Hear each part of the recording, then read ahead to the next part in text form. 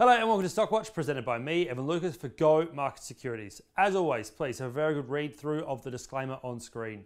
Everything in this video is general in nature, none of it is relied upon as any form of personal advice.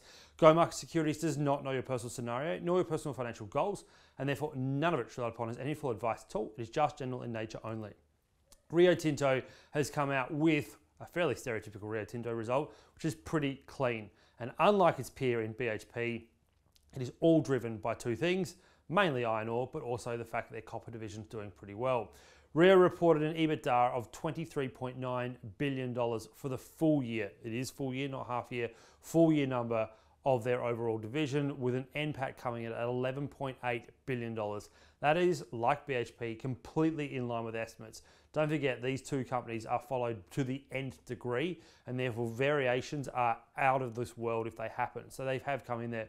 Company generates an average return on equity of about 20% for the year. Overall free cash flow is at $8 billion. For RIO, that's very good. Don't forget, since the Sam Walsh era, and basically since then, they have been trying to get debt down to a much more sustainable level. They've been trying to get free cash flow moving. All divisions were in line, which is pretty impressive, including aluminium, which has been their problem child overall. Final dividend of $2.58 is also pretty reasonable. Payout ratio is slightly higher than expected, coming in at 75%.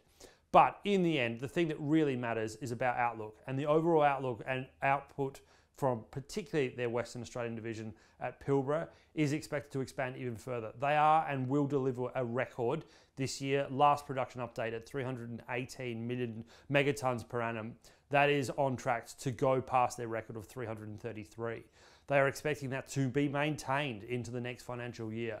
Copper was the other thing to really highlight here. Production is now starting to really ramp up. CapEx on it is falling.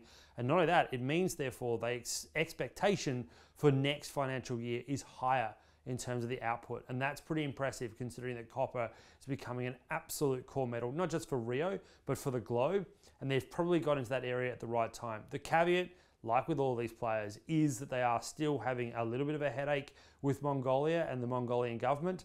They did flag that 2 to 3 weeks ago, but they did put it in this result too to show that, again, there is geopolitical risk where they operate, but their overall tier 1 asset that is in Ouagadougou is there for the taking, and they are very clearly delivering on that result. So nice numbers from RIO. However, and it is a big however, you can have these nice numbers and you can have very good outlooks and control the structures of your own business, but they are geopolitically exposed and they are globally exposed to the current conditions. And they do know that things are slowing down. They do point that out. They do expect China to continue to moderate and that the overall price of iron ore may come down. And that outlook may be just the dampener that we saw. And that probably will mean that despite the RIO result looking really positive, will the market mark it down for the outlook? It might.